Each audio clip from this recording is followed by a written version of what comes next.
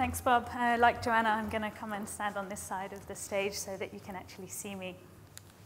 So I think most of you are probably aware now of what the Coral Triangle is, or where it is at least. The marine areas of Indonesia, Malaysia, Philippines, Solomon Islands, Timor-Leste and Papua New Guinea have been identified as the center of marine biodiversity and have subsequently been a high conservation priority and focus of recent management efforts. So the Coral Triangle Initiative on Coral Reefs, Fisheries and Food Security, to give it its full title, or the CTI, was established by the governments of these 6 countries back in 2007 to try and address the threats to their shared marine and coastal resources in this region through accelerated and collaborative action. Through the Regional Plan of Action, the CTI has outlined 5 very ambitious and regional scale objectives: the effective management of priority seascapes, promoting an ecosystem approach to fisheries management, the development of a Coral Triangle-wide marine protected area system, improving coastal community resilience to climate change, and protecting threatened species. Yet whilst the CTI is aspiring to these regional scale outcomes, most of the management actions that occur within this region are at much more localized spatial scales. So with the exception of Malaysia, all of the other countries in this region have highly decentralized management of coastal and marine resources. So most management is being undertaken either by local governments or by local communities that have customary tenure or ownership over their resources. There's lots of reasons why local management is good. Local communities are the ones that are going to be most impacted by the management of their resources, so they're best positioned to design and implement management strategies that are going to be accepted by local stakeholders and consequently have good levels of compliance and, we hope, ecological effectiveness. However, local management strategies are typically designed with local scale objectives in mind. So these are things which focus on food security, perhaps strengthening tenure over areas or resources, or cultural use objectives. And quite often what we find is that fine-scale management decisions that are made within the context of these local objectives don't result in outcomes which are have perhaps the cooperative or collaborative nature which is necessary to achieve these broader scale objectives listed on the left here. So the Coral Triangle thus presents us with an archetypal case of a social-ecological spatial scale mismatch, where the spatial scale of management and that of the ecological processes or natural resources being managed doesn't align properly. And there's several reasons why this is a bad thing. Firstly, just as a fish which swims outside of the boundaries of the marine protected area is not going to be fully protected, if there's ecological processes which are not fully encompassed by the management strategies, those are not going to be fully protected or adequately managed. Secondly, as Glenn brought up in his talk yesterday, one of the risks of small spatial scale management is that the benefits from that management are going to be exported beyond the jurisdictional boundaries. So the larvae that are being exported from a protected area of reef or a spawning aggregation are going to disperse and settle on someone else's reefs. And that may have an unintended consequence of reducing the motivations for communities to implement management in the first place. Finally, inappropriately scaled monitoring frameworks lack the spatial context necessary to detect and to diagnose declines in species or ecosystems. So the hyperstability of spawning aggregations is a classic example of this. So in recognition of that spatial scale mismatch, one of the implementation strategies that's being pursued through the Coral Triangle Initiative is this idea of trying to scale up and extend the reach of very localized management through the formation of social and governance networks. So the theory goes that these social or governance networks provide incentives for communities to coordinate their action, that they then might implement management strategies more extensively or across a wider spatial area than they otherwise might. Eventually with the consequence that there's a greater likelihood that ecological processes are going to be captured. So I'll point out here that we're not just talking about networks of marine protected areas or no-take marine reserves, but networks of coordinated management. So these might also include complementary strategies such as gear or effort or access restrictions. So the question that I wanted to look at is, are these management networks going to be an effective strategy to achieve the objectives laid out by the Coral Triangle Initiative? And I think the answer to that question depends on our ability to understand and to align the spatial scales of 2 types of connectivity. Firstly, the ecological connectivity processes that underpin all of the biodiversity and ecosystem services that Christina was just talking about. And secondly, the social connectivity between the communities that are managing those systems. So there's widespread recognition of the fact that local scale management won't be sufficient and that we need to scale up, but how far do we need to scale up? So how large do these networks need to be? And perhaps more importantly, how far can we scale up and still have local management that's effective? So to start with the first part of that question, how large do NPA networks or management networks need to be to encompass these ecological connectivity processes which are necessary for the persistence of coral reef fish populations? So this is a schematic that I think has already been shown the last couple of days in various different versions. It shows the life cycle of a fish on the reef, and I've highlighted a few different spatial scales of movement or connectivity processes that we need to consider if we're going to be able to manage this population effectively. So starting with daily home ranges, the spawning migration movements performed by some species. We heard a lot yesterday about the larval dispersal phase. Where do the larvae go? How far do they go? And then the ontogenetic movement between habitat types that Simon was talking about yesterday. In the bottom left here, we've got a leatherback turtle reminding us that some other species in the region require connectivity processes across even greater spatial extents. So what do we know about the spatial scales of these different types of movements? So this figure comes from a wonderful paper that's just been submitted, led by Ali Green at the Nature Conservancy. Myself and Glenn are both co-authors, and some of you in this room may have contributed your data as well. So this paper reviews pretty much everything we know about the movement patterns of adults and juveniles of coral reef and coastal pelagic fish species. So you can see along the bottom here, this is a scale of movement. All these different fish are mapped on there. And this scale of movement also corresponds to the spatial scale across which we need coordinated management to protect these species. So for fish with very small movements up here, no-take marine reserves may be an appropriate management tool. For other species which move more widely, obviously we're going to be looking at different types of management strategies, but they're going to be need to be coordinated across these types of spatial scales. As you can see, most of these fish are swimming over to the left. There's a few fish that are swimming to the right and have red numbers in, and these fish are the ones making their ontogenetic movements between habitat types. So some fish appear twice on here for their daily home range movements and then the ontogenetic movements. Oops, sorry, back, there we go. I don't need to spend long on this slide because we heard a lot about larval dispersal distances and larval connectivity yesterday. In the same paper, Glenn did a great job of reviewing everything that's been published so far and all the data we've got, looking at how far larvae are dispersing from their source reefs. There's some figures here from work that Hugo presented yesterday and some work that Pablo's done as well.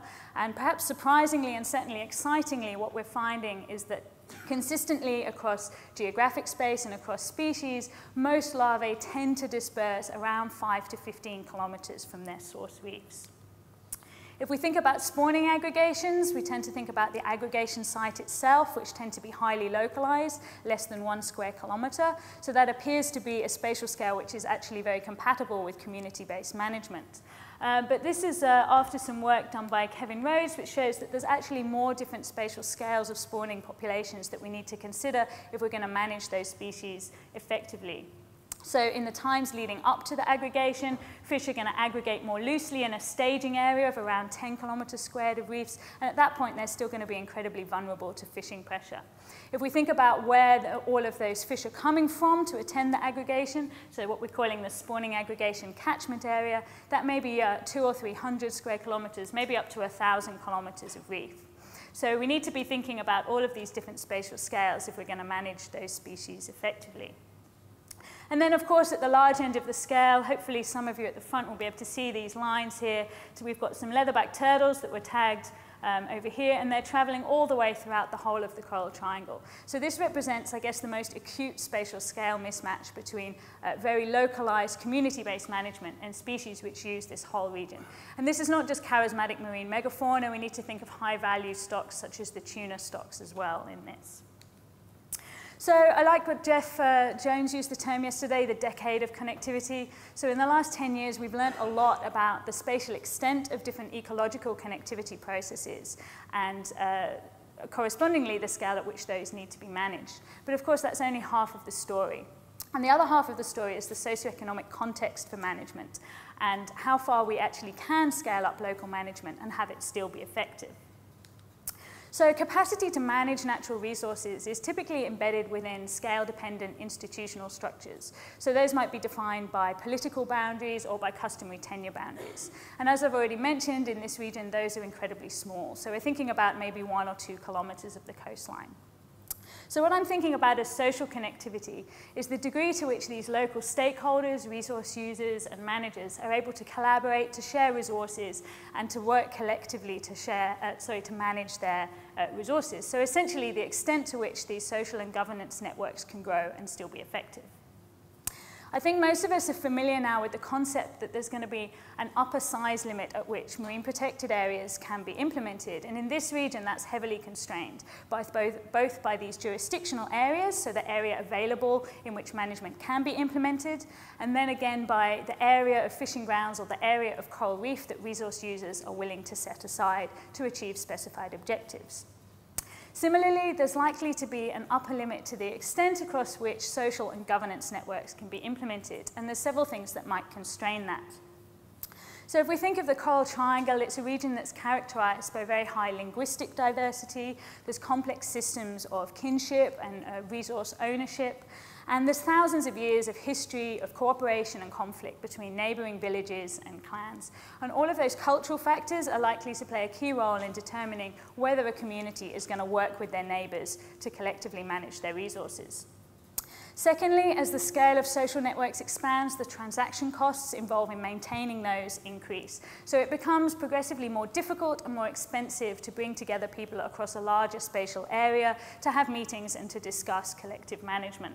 This is particularly relevant in somewhere like the Coral Triangle, which can be highly archipelagic. There's often very poor infrastructure and few resources available to support governance. Governance structures and nestedness may also be important here. So it may be that communities within a district or municipalities within the same province may already have occasions to meet and cooperate on other management issues. So they then may be more likely to work together on natural resource management issues than communities that are across different provinces or, I guess, at the larger scale across different countries. And finally, there may be a limit to which we can scale up management based on the need to maintain local credibility. So typically, as management is scaled up, the focus tends to shift from being on very local scale objectives to trying to also achieve more regional objectives, such as habitat representation and protecting connectivity processes. And there's a risk that if that's scaled up too far, then local stakeholders are going to perceive that these regional scale objectives are being pursued at the expense of their local concerns, at which point support for scaling up and collaborative management is likely to break down. So what's the current status or situation with these social and governance networks in the Coral Triangle? So I've been trying to explore this to look at how things are evolving and the typical spatial scales across which they are being developed. So for her PhD work, Vera Huige has been looking at the development of local government alliances in the Philippines. So this is a map from her paper, which shows 40 local government alliances. So groups of municipalities that are adjacent in space, which are working together to implement marine protected area networks with shared management plans. Most of these are quite small, between 2 or 5 municipalities working together, but there are examples where there's up to 20 municipalities across several provinces that are all working together to manage marine protected area networks. In the Solomon Islands, communities have customary marine tenure and establish locally managed marine areas, often with support from assisting NGOs, so some of the conservation organizations. This figure here, for those that are able to see, is based on work that Pip Cohen has done, and you can see the dots here are the different LMMAs throughout the Solomon Islands, and the colors indicate different supporting organizations. So essentially in the Solomon Islands, these management clusters are emerging through adjacent communities which are receiving support from the same NGOs, which can then help to act as a bridging organization. So the Solomons actually gives us an interesting example of how the spatial extent of social connectivity might vary from place to place. So if we look here up in Choiseul province, all of the communities in Choiseul come under the same indigenous organization, the Lauru Land Council of Tribal Communities, and they've been working with the Nature Conservancy to establish a province-wide management network. In contrast, down here in Western Province, there's much higher cultural diversity. So communities haven't self-organized to scale up in the same way. You can also see that there's a much larger number of different supporting organizations working in that region. So at the moment, there's much smaller scale local networks that are evolving. In other parts of the Coral Triangle, there's different models for scaling up towards MPA networks. So there's a few examples of what I'm terming here the Kimbe Bay model, after what I guess is the best known example of a systematic conservation plan that was produced by the Nature Conservancy for Kimbe Bay and is now currently being implemented through the establishment of locally managed marine areas within conservation priority sites within Kimbe Bay. And then in other areas, notably Malaysia and Indonesia, it's more common to have a large MPA with a zoning system within it. So I guess more similar to the system we have here on the Great Barrier Reef. And this is an example from Nusa Penida off the Bali coast. So another question that I'm hoping to answer here is where should we invest conservation planning efforts? So of those examples that I just talked about, some of these were occurring naturally through communities self-organizing. And in others, there was a lot more input in terms of planning effort from supporting organizations. Conservation planning processes typically require a lot of resources and technical expertise, and so we can't reproduce those case studies everywhere in the Coral Triangle. So it's going to be important for us to understand where we can make the most difference and where communities can essentially scale up on their own. So how do the spatial scales of social and ecological connectivity compare? By comparing these things, we can try and get at that question of whether these social networks are going to produce outcomes which can help us achieve the Coral Triangle Initiative objectives. So you can see here, this is the characteristic spatial extent of the different ecological connectivity processes I talked about. And down here, we've got the characteristic extent of different natural resource management institutions in the region. And you can see this yellow shaded area here shows that there's a much wider range of connectivity processes that can be managed through scaling up towards these local networks. So to highlight an example from the Philippines, we can see here, this is the extent of individual municipality water areas, and municipalities working on their own would be able to design and implement management strategies that can encompass the home ranges of most, but not all, reef fish species, and if they're carefully placed, protect those spawning aggregation sites. However, if they work with their neighbours to scale up towards networks, they're able to more comprehensively protect spawning aggregation populations. They can consider larval dispersal between sites in a network to ensure persistence of those species, and also consider seascape connectivity, so between those different habitat types by setting representation objectives and so on. So it appears as though these local networks might provide a promising way to help overcome those social ecological scale mismatches. However, there's a couple of important caveats. The first one being that even if the ecological and social scales are compatible, the boundaries rarely overlap. So Glenn brought this up in his talk yesterday, and I've borrowed one of his figures to reiterate the point again here. You can see these reefs in green are the catchment area for this spawning aggregation site in Manus Province in PNG. The spatial scale is about the same as the scale of those customary tenure boundaries that are marked in white. However, of course, their boundaries don't match, so both of these communities are going to have to work together to effectively manage that population. So what that essentially means is that because the social and ecological boundaries don't match up, we're going to need to manage across larger spatial scales than we might anticipate otherwise. The second very important caveat is that these local networks that I've talked about represent the potential spatial extent of coordinated management. At the moment, there's very limited capacity of local managers to design and implement management strategies with regional scale perspectives in mind. So even though they're scaling up towards these networks, most of the motivation for doing that is social and economic. It's economies of scale for management or improved ability to enforce restrictions. They're not yet at the stage where they're really thinking about designing strategies that are going to conserve connectivity processes. So everything that I've talked about today is kind of in broad terms. It's looking at characteristic extents of different processes, both ecological and social. And what would be a really exciting way to take this work forward, and that we now have the ecological data to try and actually map out these empirical connectivity networks, is to overlay those with empirical social networks to see how those boundaries match up and whether the capabilities for management also match up to those processes. So network theory approaches might give us an approach to do that. This figure here is showing social networks managing urban green space in Stockholm.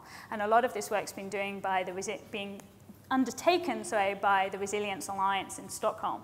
And there's actually remarkable similarities, if you think about it, between these urban ecosystems and customary marine tenure institutions in Melanesia. They're both very finely subdivided and managed land and seascapes. So it would be interesting to further explore these approaches for a few case studies to see whether these social and governance networks are actually producing better ecological outcomes, and whether networks which are designed to protect connectivity processes perform better, and how much better than those networks which are self-organized. It would also be good to further explore the contextual factors influencing the strength of social connectivity. So I gave a couple of anecdotal examples of that from the Solomon Islands. But if we're able to better predict areas where scaling up is going to be able to happen on its own through communities self-organizing versus where we need to have those kind of cross-scale brokering organizations, then we'll be able to understand where conservation planning exercises are going to have the greatest added value. So in conclusion, governance networks can help, or they might help us to overcome some scale mismatches in the Coral Triangle, of course subject to those caveats that I've mentioned. The ecological connectivity data that's being produced out of research undertaken at this center can help us to guide the process of scaling up local management. And importantly, we can dig further into that data to understand particular connectivity networks for the species that communities are really going to care about. So we can pull out particular fish species and say, okay, if you want to manage this species, this is the number of different communities that you need to work together with. In areas where social connectivity is strong and communities can self-organize, it's likely that we might achieve regional scale outcomes through scaling up alone. However, in regions with poor social connectivity and low capacity of higher level institutions, such as provincial networks, which is very common in the Coral Triangle, those are the sites that are going to benefit most from conservation planning efforts, and are perhaps where the big NGOs should think about investing their time and energy. There you go. And thanks to many people that have provided input to those thoughts and ideas.